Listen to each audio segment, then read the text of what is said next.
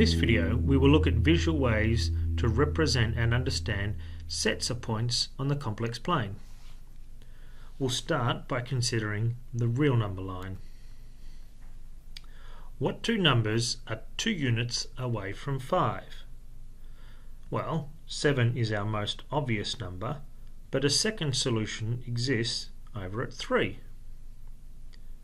This can be written as the absolute value of x minus 5 equals 2. We can read it as the difference between x and 5 is 2. The absolute value removes the sign in the case of 3 minus 5, allowing solutions in either direction. A useful way to think about the absolute value in this and related contexts is distance. Now let's have a look at a similar problem on the complex plane. Real numbers occur in a line. Complex numbers occur in a plane, so we would expect to see a lot more solutions. So what numbers or points are 5 units away from 2i? Well, there's one on the imaginary axis at minus 3. That's 5 units away. There's another one at 7, but that's just off my screen. But there would be more solutions. There's some over here between -4 and -5 on the real axis, and also between 4 and 5 on the real axis. These points can be summarized in much the same way as we did before, as the absolute value of z minus 2i equals 5, or, interpreting that, the distance between some point z and 2i is equal to 5. But of course, there's a few more points that we could locate.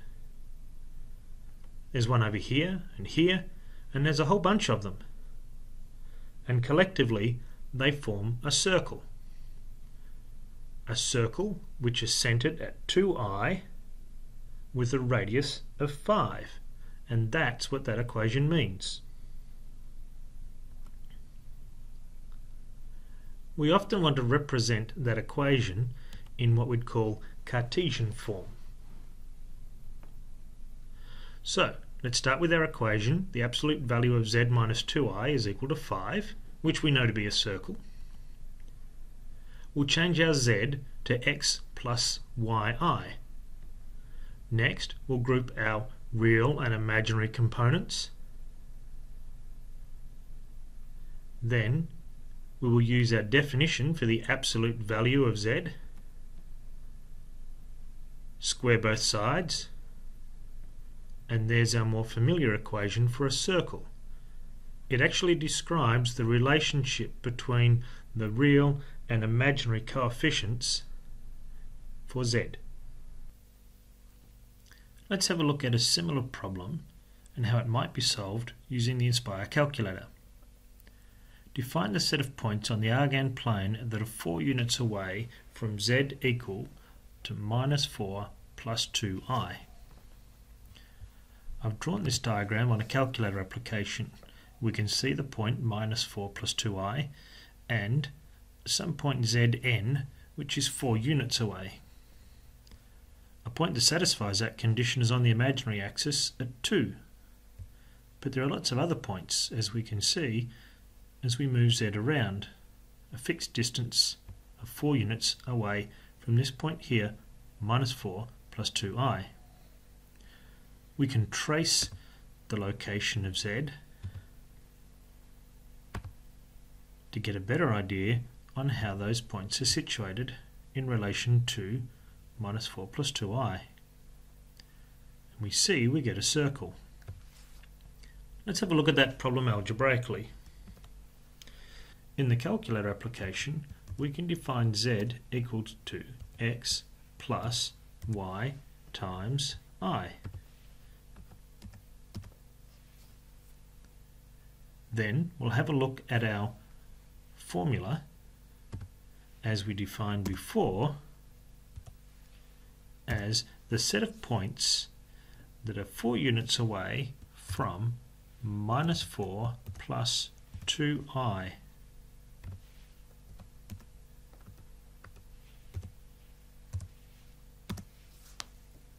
the calculator automatically converts that into a Cartesian expression. If we square both sides, we can start to see the formation of our circle equation.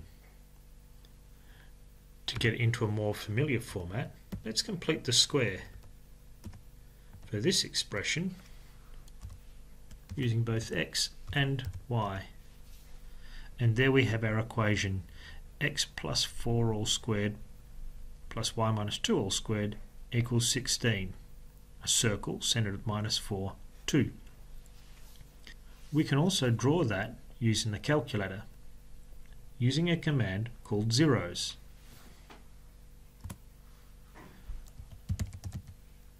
What we'll do is write out our expression as we did before.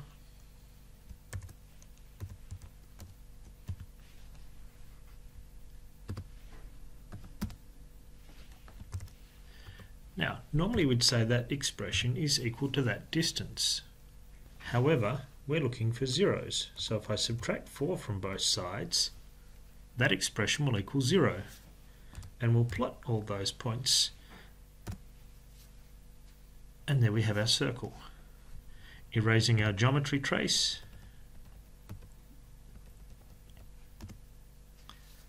And there's the set of points defined by our equation. Now it's your turn.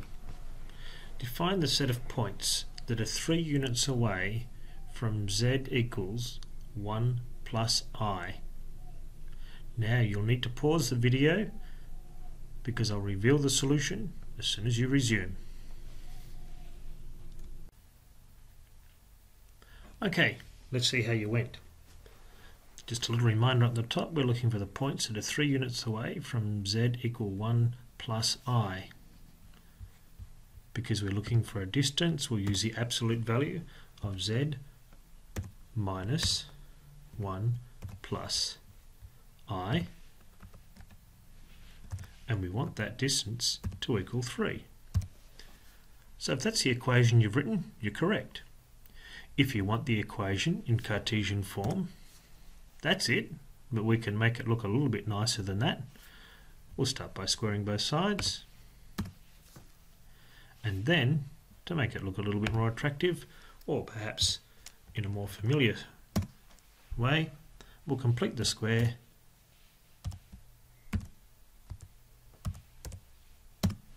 and there we have it. It's the equation to a circle, x minus 1 all squared plus y minus 1 all squared equals 9. How'd you go?